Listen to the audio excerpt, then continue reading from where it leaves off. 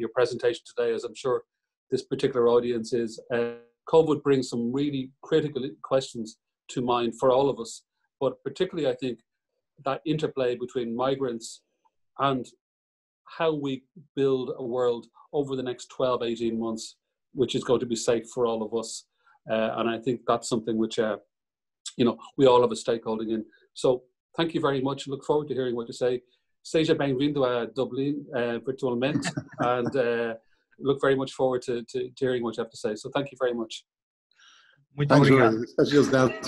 Antonio, over to you. Thank you. Muito obrigado. Thank you, Rudy, for your introduction, and also I take this opportunity to thank you for all the support that Irish Aid has been giving to IOM, and it's a pleasure to see David again. It's and even more rewarding because not only David played a key role in the New York Declaration that is essential for IOM today after the adoption of the Global Compact, but also it is an opportunity for us all to pay tribute to the memory of Peter Sutherland, a very good friend, a very close friend, a friend that has helped us all very much to get to the point where we are. I would propose to you to divide my introduction in three parts. The first one, what takes my sleep at night?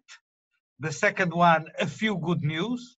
And the third one about the future of mobility, which is something that is concerning me quite a lot. The first part about the challenges that IOM is facing due to the COVID-19 crisis, I will start by what is self-evident, the situation in the camps of refugees, in the camps of migrants, in the camps of internally displaced people, a little bit all over the world. The good news is that the COVID-19 crisis has not yet arrived in full shape to the camps, but it's just a question of time. And camps are a very prone to disease environment, as you can imagine. Social distance is impossible in the camps. We have done quite a lot of work in Cox's Bazar or in other places in trying to prevent and to raise awareness of the camps population, but unfortunately we have to register 200 infected cases in mainland Greece. UNHCR took notice of the first infection case in the Greek islands.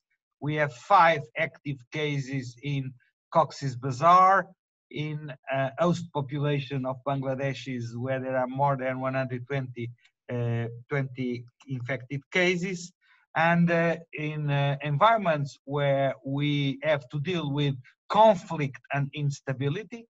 IOM is quite used to that, as you know, because we had to deal with the Ebola crisis in West Africa and more recently in North Kivu amid a conflict and tribal and terrorist activities. But in fact, in Yemen, the situation is for the time being clearly underreported, but we are very concerned with the situation in Yemen or in the IDP camps in West Africa and in the Sahel.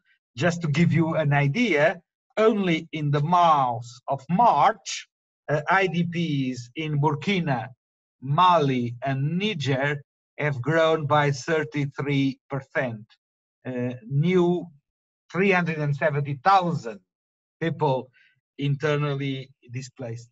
And if you look to Latin America, you will see that the COVID-19 crisis, the insecurity, the loss of jobs to Venezuelan migrants has started a process of return of Venezuelans back to Venezuela. And we are talking about a small number for the time being, if you consider that in Colombia you have 1.8 million Venezuelans, but 52,000 are now returning back to Venezuela in large crowds, walking and without any sanitary conditions. So camps and movement of migrants are a source of enormous concern, and they are environments very much prone to the spread of the disease. My second concern, you may recall that in the negotiation of the Global Compact on Migration, one of the most serious issues and the controversial one was to guarantee the access to basic services to migrants in the countries of destination and in the countries of transit. And especially there was the very famous discussion, for those who joined this, who follow these discussions, about the firewalls, establishing firewalls in access to basic services in order to prevent basic services to be used as a migration enforcement mechanism. And at the end of the day, in the Global Compact, the firewalls were not taken on board. And then last year, if you recall, also in the General Assembly of the United Nations, there was a debate about the declaration on universal health coverage. And the last point to be agreed, and one of the most controversial ones, was precisely, should migrants be entitled to universal health coverage? And finally, at the end, migrants were included. Well, this crisis, this COVID-19 crisis, is the best demonstration how important universal health coverage is. Because if we do not guarantee access of migrants, irrespective of their legal status, to health care, to health services, to tracking and testing and treatment, it's the entire community that is under threat. And if you look to what happened in Singapore, it's a very interesting example, because the Singaporeans were very effective in containing the pandemic, but they left quite a large number of migrants outside the system. And then suddenly you had a focus of infection in the migrant community, and you had to close down again and to have a specific dedicated focus on tracking and testing the migrants themselves. So access to health, universal health, access to health, is the first key lesson to be taken from this major pandemic. Then my third issue of concern are the urban slums, where large parts of migrants live, both in the developed world and in the developing world, in very precarious conditions, with often depending on informal economy, where distancing is not possible, where quarantines or lockdowns mean being deprived of basic income. If you look to what is happening in Brazil, or if you look to what is happening in Mexico, you will see how in those slums, the disease is spreading quite fast, and there are huge numbers of people dying. The same can be said, for instance, of migrants in detention or in collective deportations and expulsions. And the UN Migration Network has just published two important statements, one on alternatives to detention for migrants, and the other one on asking a halt, a stop in collective deportations in order to guarantee that migrants are not exposed to the pandemic. But of course, and this is my third concern, is about the economic impacts of this COVID-19 pandemic. And what we are seeing is that usually migrants work in sectors that are very seriously hit by the lockdowns, by the travel restrictions, by the economic crisis, in construction, in tourism, even in home care for the elderly. And of course, those people are losing their jobs, creating two very concerning impacts. The first one is the situation of the stranded migrants. With borders closed, with travel restrictions, with lockdowns, we have thousands and thousands of migrants that some of them want to return home because they have no further hope of finding a job in the countries of destination. And others were on the move and were blocked by the border closures.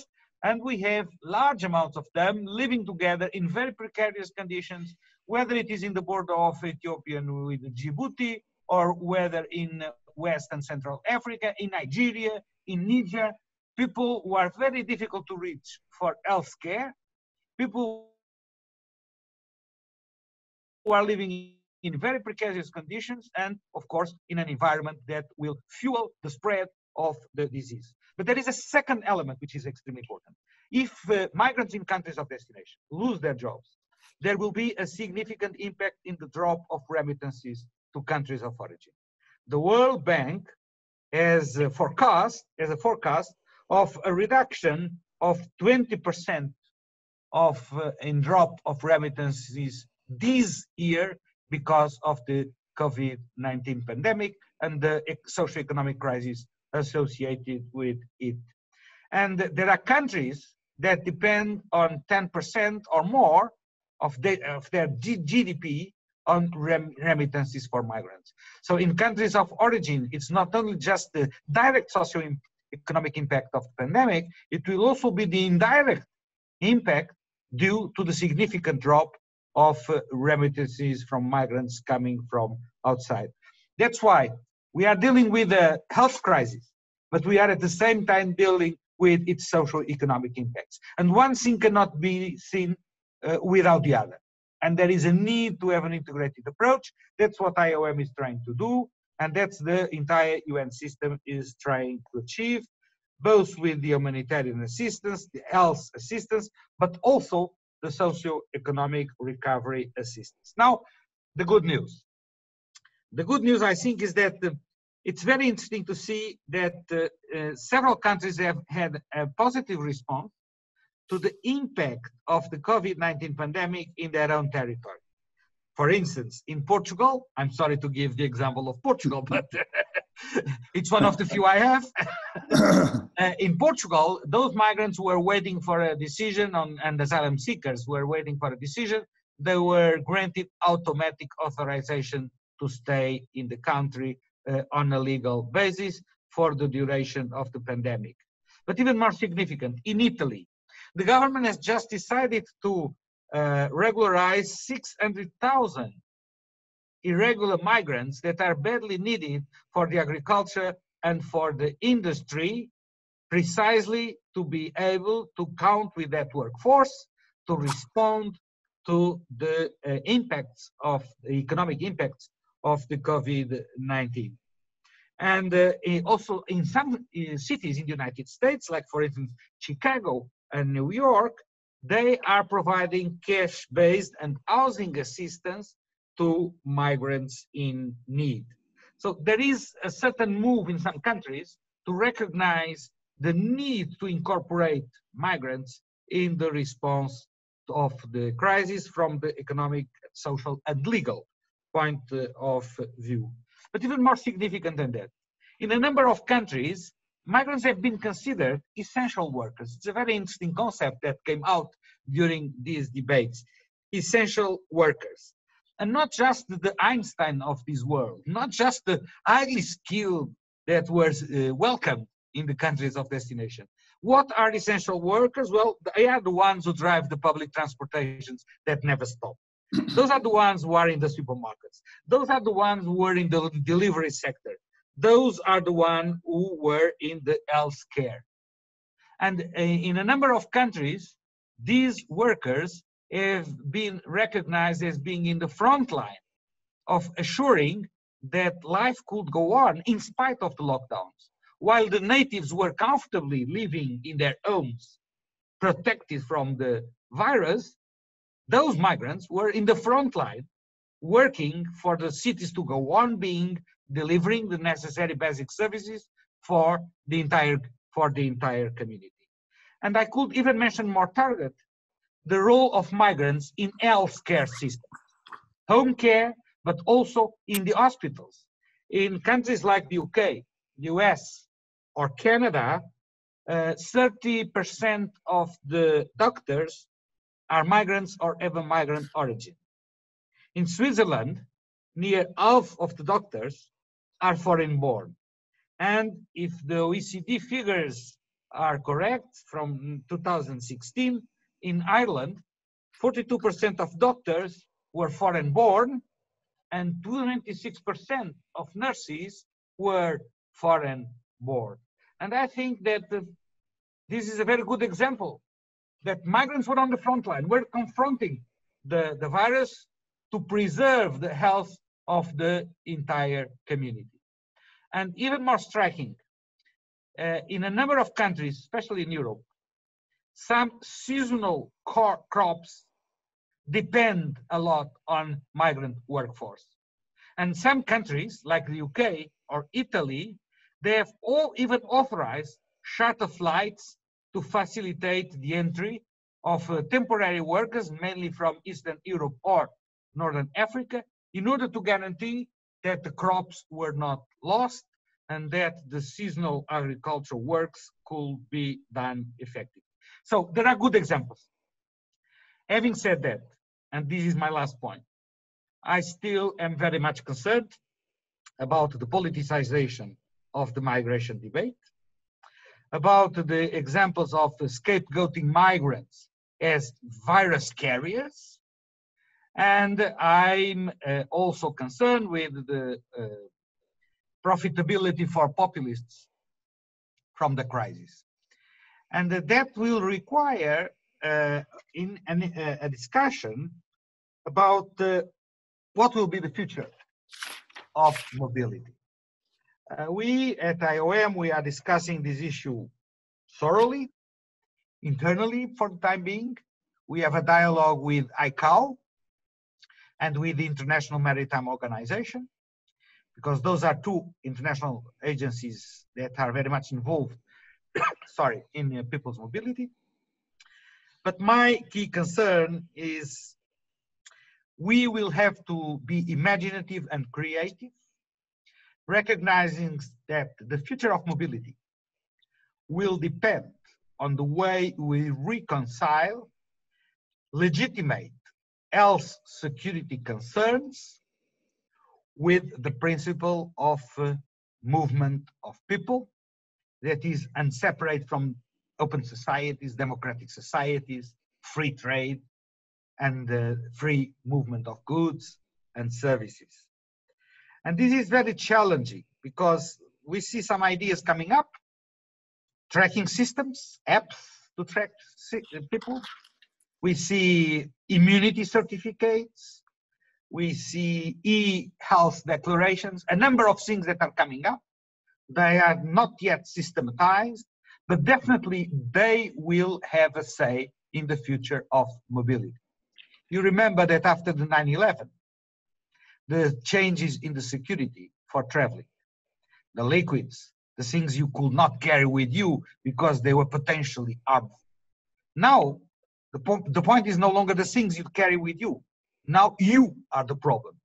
You became the problem because you might be carrying with you the virus.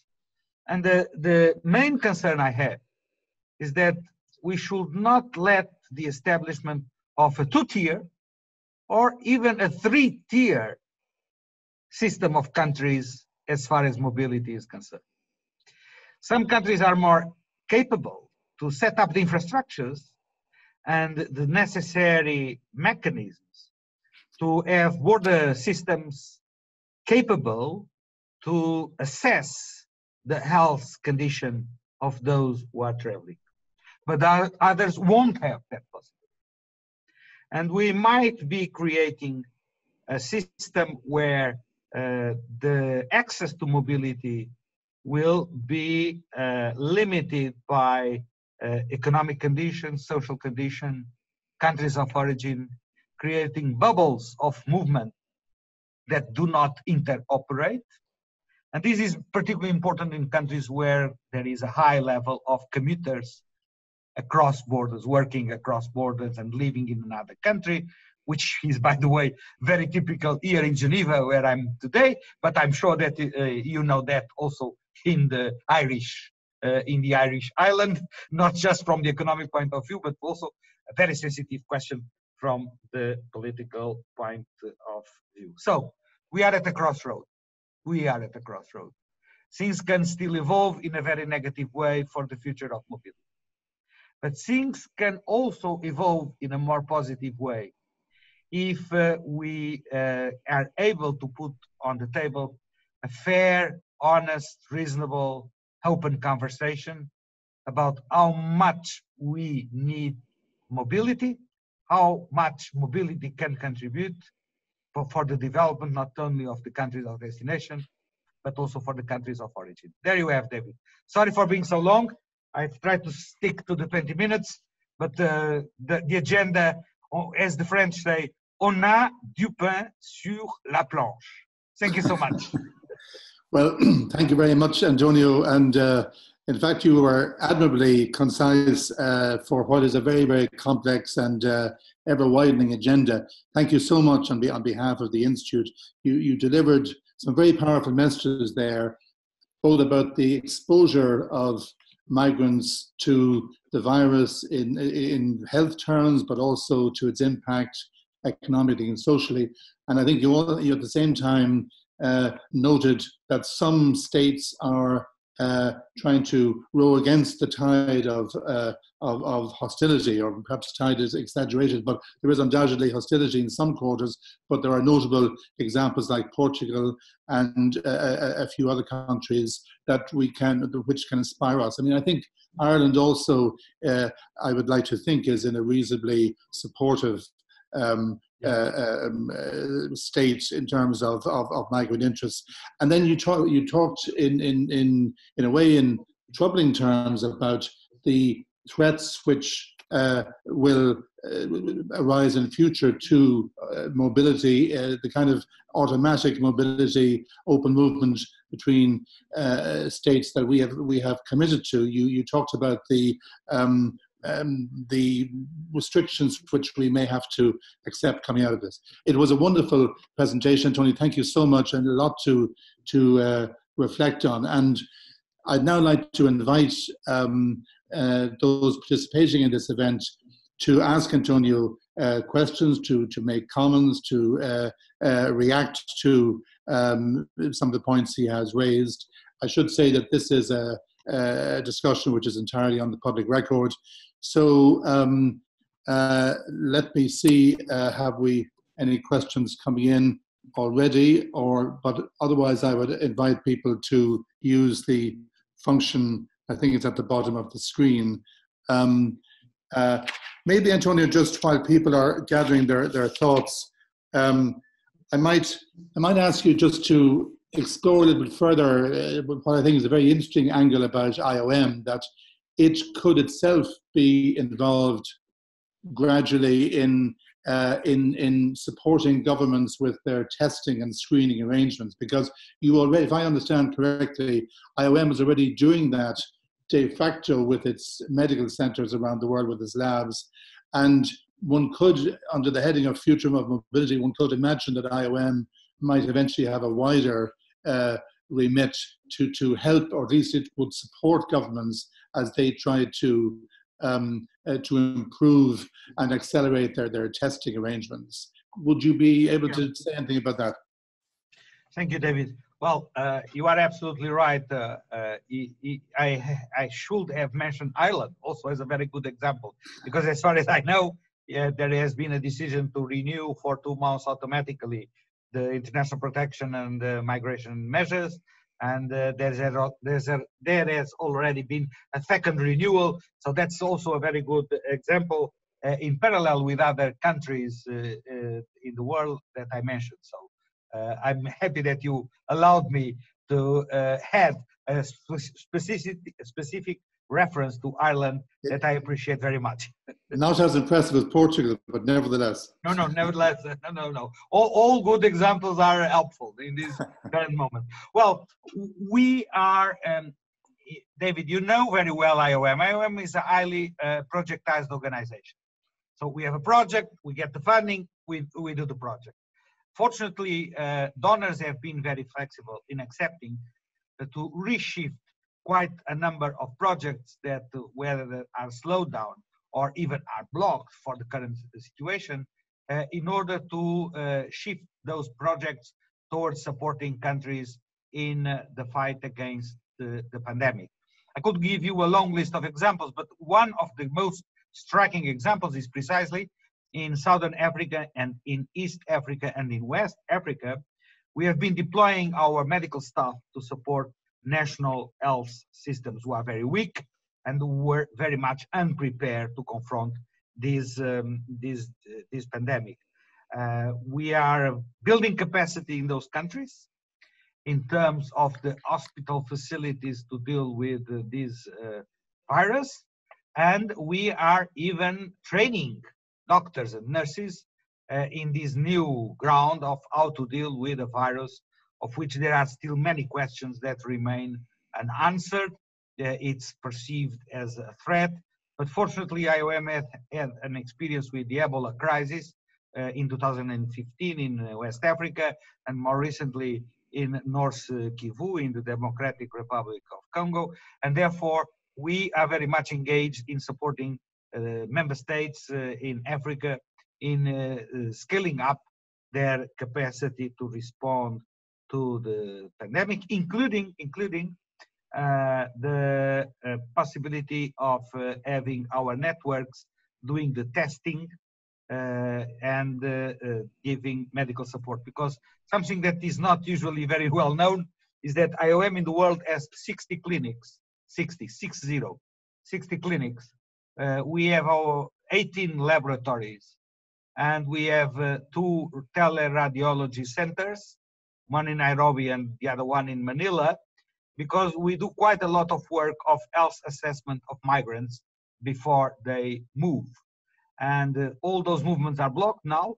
So we are using and putting this capability, installed capacity, at the service, not only of the countries where we have them, but also of the entire UN system, to accomplish our duty of care, not only in relation to the UN staff, but also in relation to the implementing partners, especially the NGOs that worldwide work with us, are on the front line, humanitarian workers, aid workers, and of course they are very much exposed to the threat of the virus. Looking ahead, looking for the future, we think that we are well positioned to scale up this capacity and to put it at the service of a mobility system that introduces health screening and health assessment in the worldwide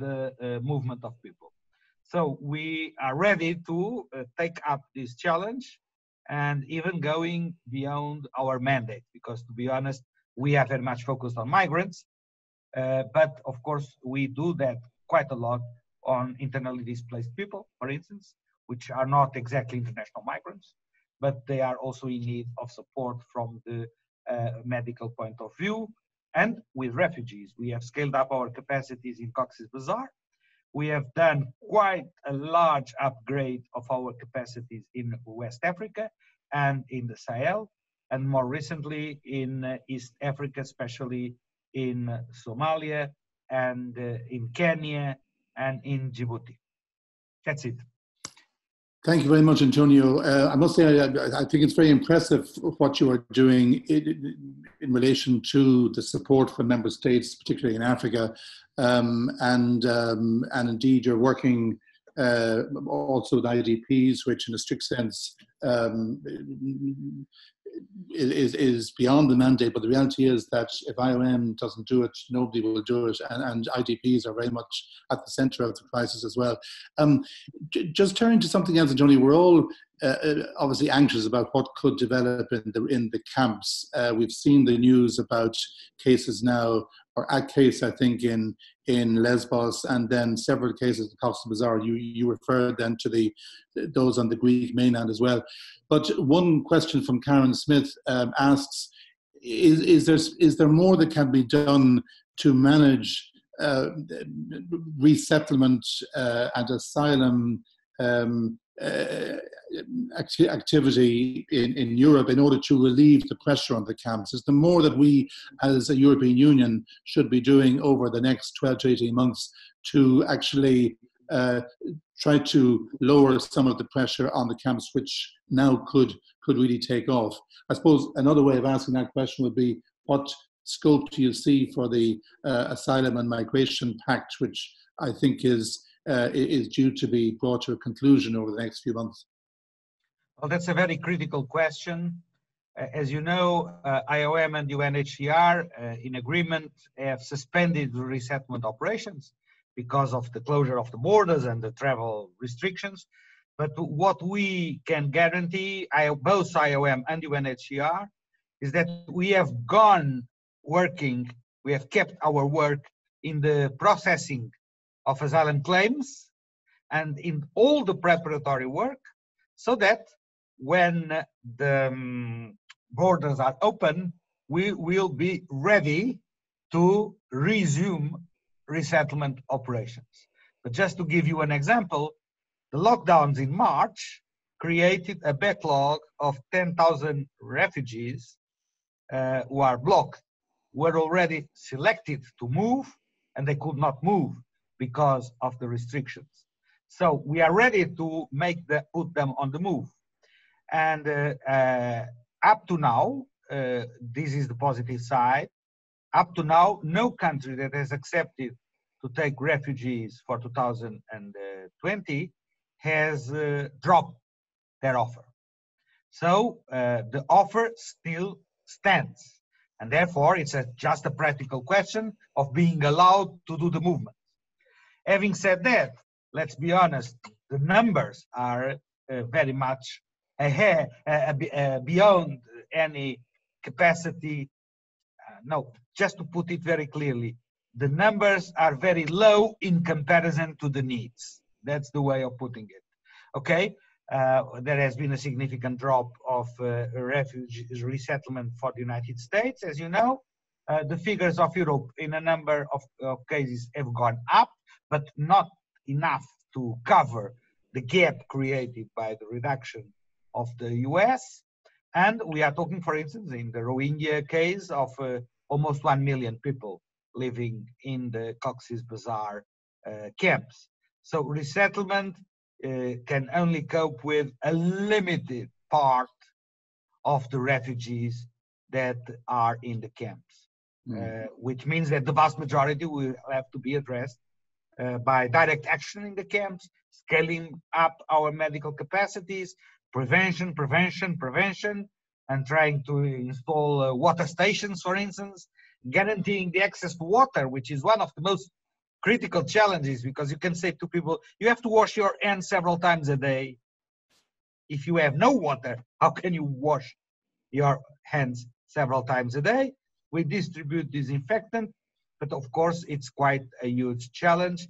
And every day I fear what figures might come from the refugees and the migrant camps. Over.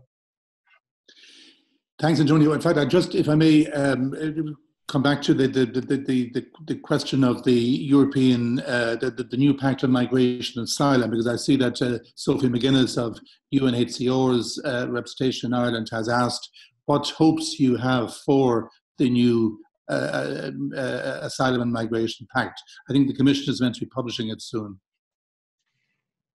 Well, we are engaged in a dialogue with the European Commission about the pact. There are different dimensions to the pact that we consider equally relevant.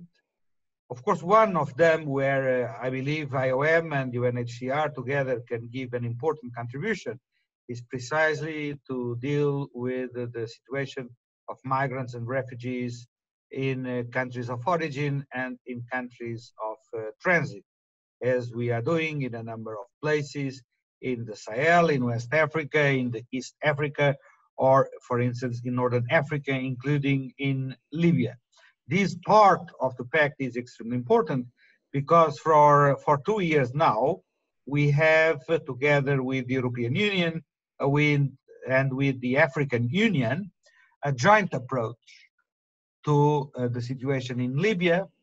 And we think that this tripartite approach can be extended and replicated in other parts of the African continent. And having these tripartite work, European Union, United Nations, mainly IOM and UNHCR, and the African Union, brings added value to the cooperation to deal with the situation of asylum seekers and migrants. The second dimension is an internal dimension to the European Union. which in the internal dimension, there are also two strings that should be taken into consideration. One is the internal solidarity of Europe. And that has been a crucial issue.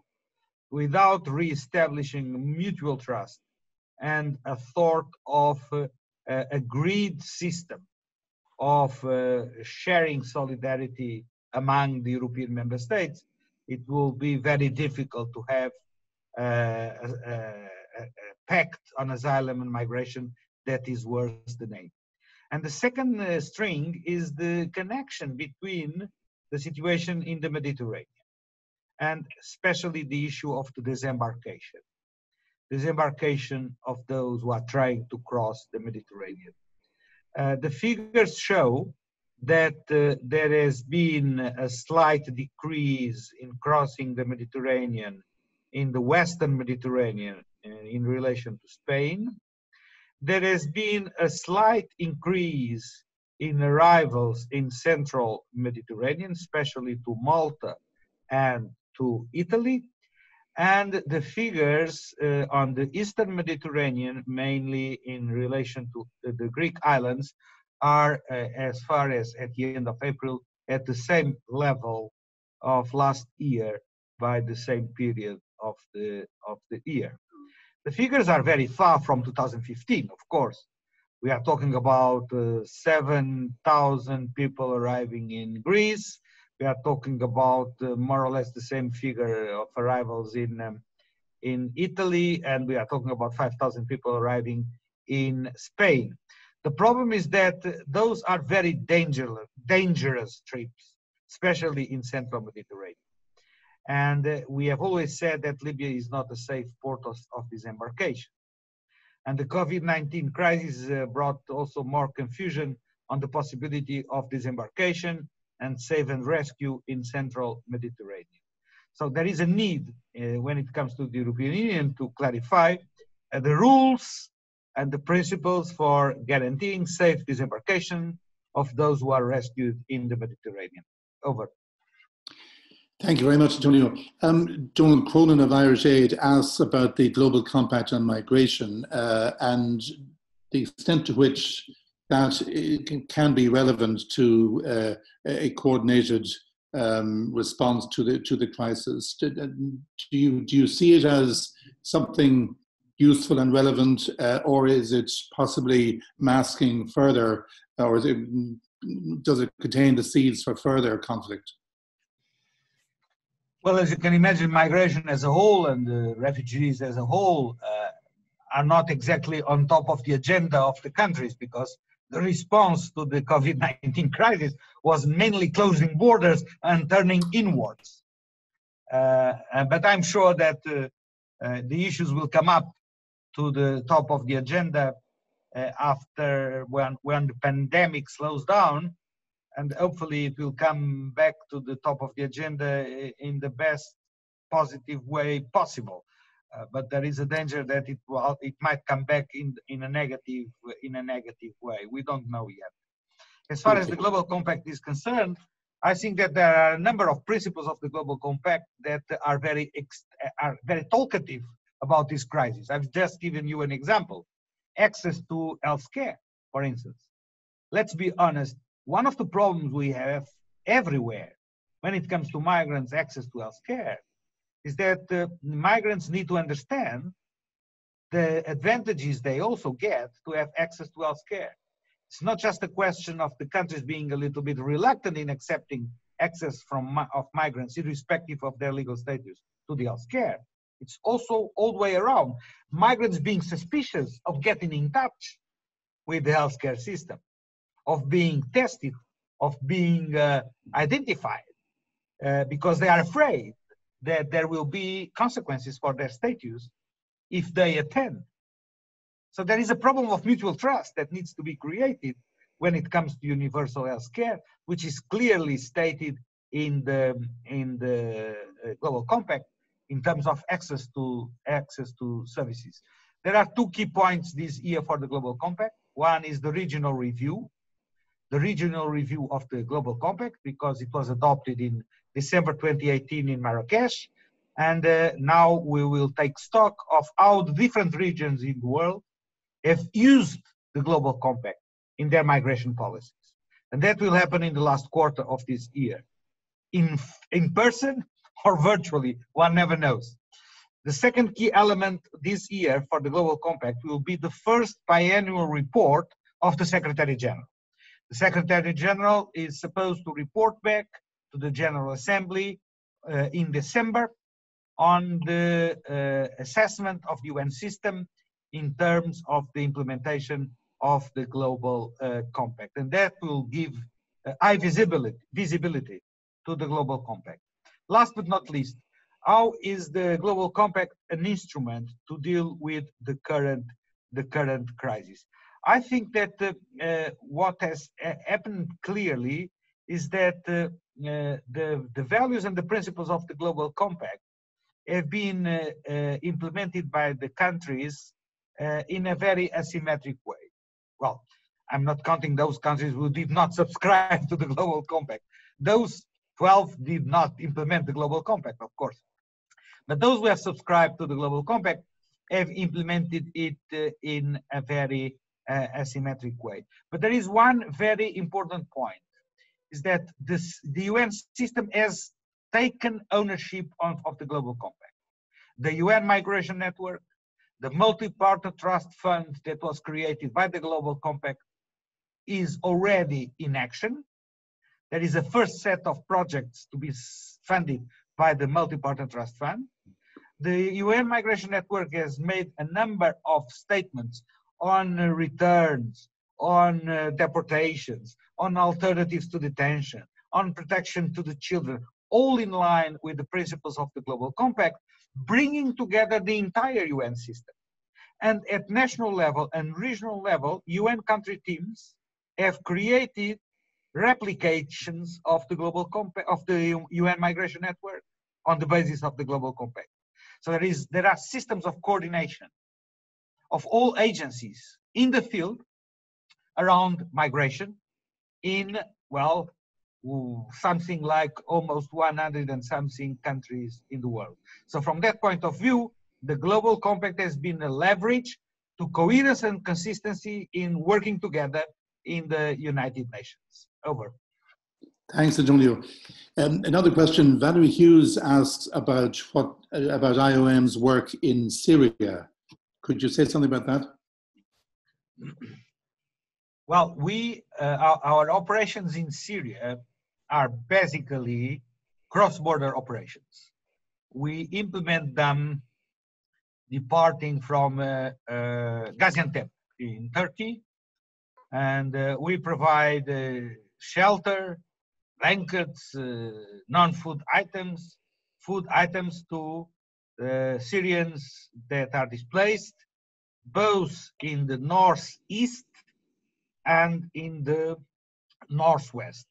The situation in northwest is very difficult because there are almost 1 million people stranded there, and in the middle of the conflict between the Turkish controlled zones and the government of Damascus controlled zones.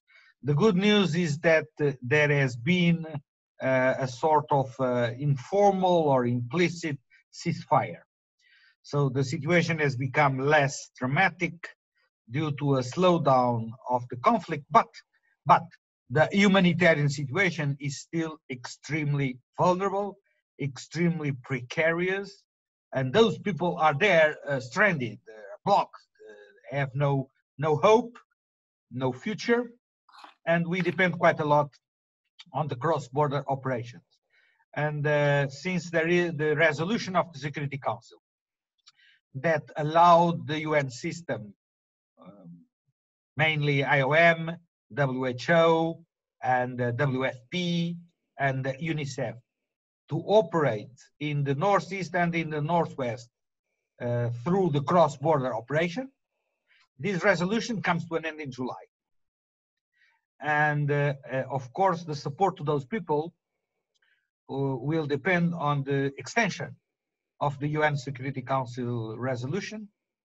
Otherwise, we might be confronted with a very dramatic humanitarian crisis in those areas of Syria.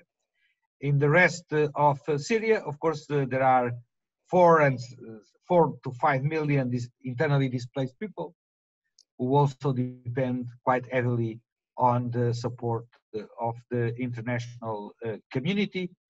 And therefore, there are actions to prevent the COVID-19 pandemic in those very fragile environments. And those actions are mainly led by WHO in close coordination with UNICEF and WFP. Over. Thank you very much, Antonio. Susan Murphy of Trinity College Dublin brings up the issue of sort of isolationist attitudes that we see on the part of certain countries, and the US would be one example, with border closures and reduction of funding to international organizations. You'll be aware of that. I mean, is there, what is your attitude towards that? And can you say something about the role of smaller states or less powerful states in trying to counter those tendencies? What can we do to try to preserve the values of multilateralism? Well, I think that the first line of response to the COVID-19 has been a closure of borders, looking inwards, a sort of strictly national approach. But everybody realizes that if no one is safe, we will not all be safe. And that is a very powerful argument. And there are good signs in that respect. For instance, the international scientists, researchers, medical doctors are cooperating in trying to find a vaccine as it has never happened in the past. And that is very encouraging. But there is a second issue closely linked to this one. We need to have a multilateral international approach to access to vaccine. It is not just a question of cooperating in discovering the vaccine. It's also a question of making sure that everybody is entitled to the vaccine. And this is not something new. You can recall the debate in the late 90s about access to retrovirals in the IIEA, in the AIDS, HIV disease. We are going back to that point again. How can we guarantee that the countries, irrespective of their economic wealth, can provide their citizens with access to vaccine at an affordable price?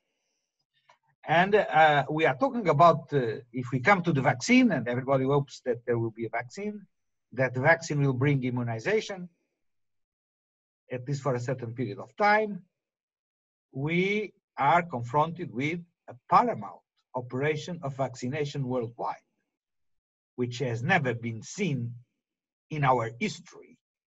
So this can only be done on the basis of international cooperation.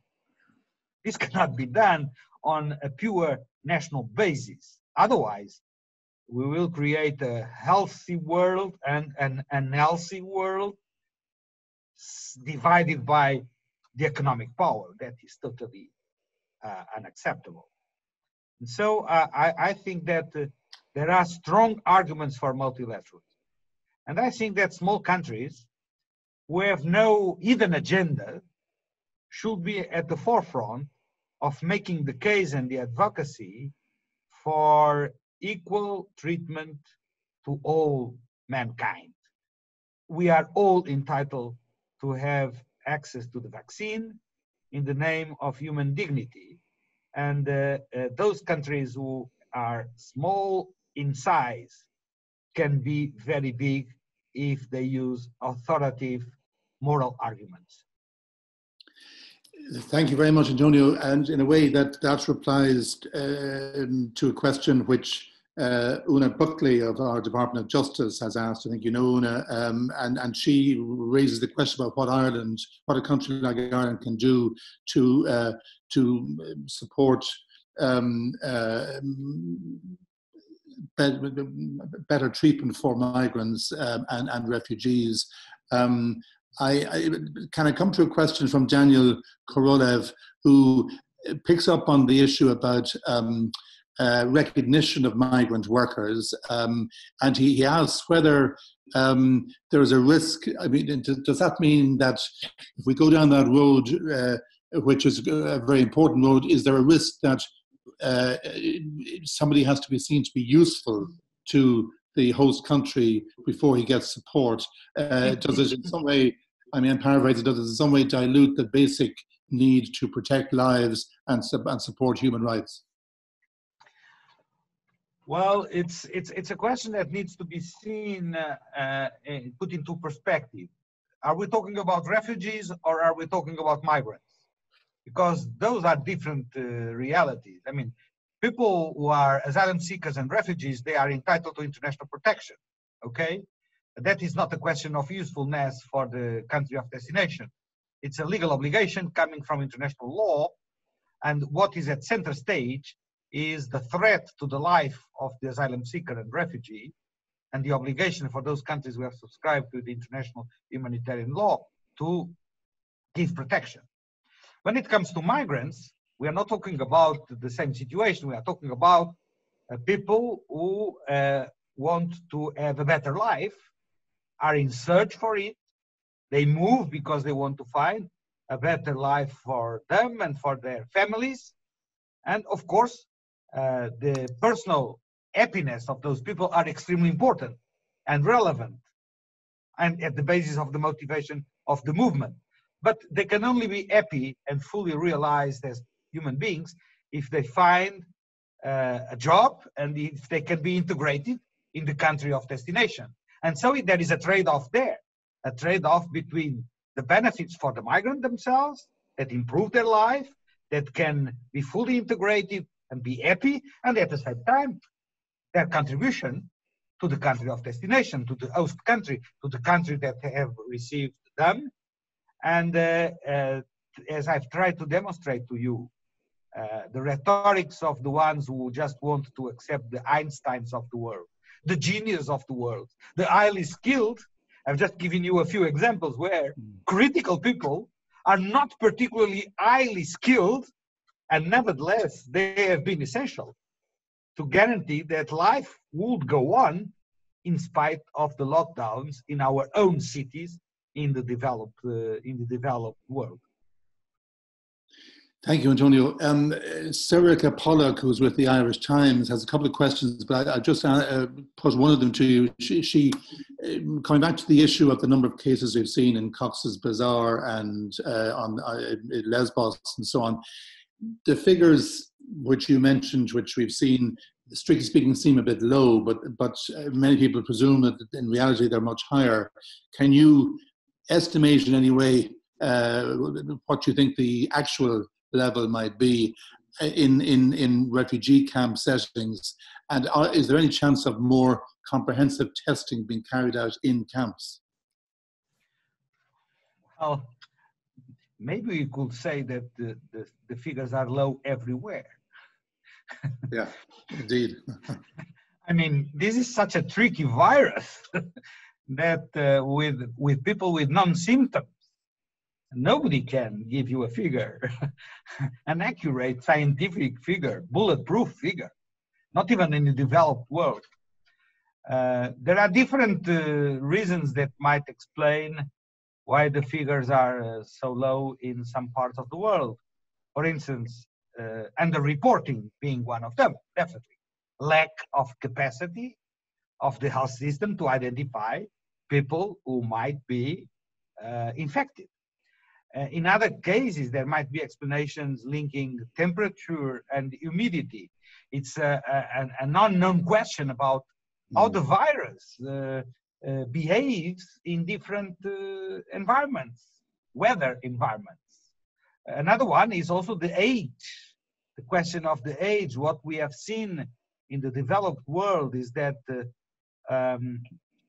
older people are more prone to get infected than younger people. And when you look to those camps, the majority of the population in the camps are relatively young people, which might, for their DNA and metabolism, be more resistant to the virus, or at least get infected without symptoms or with mild symptoms.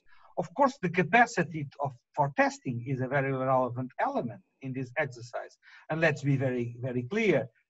We have some access to tests, but there is a jungle out there in the fight for testing, okay? It's not very easy to get the testing.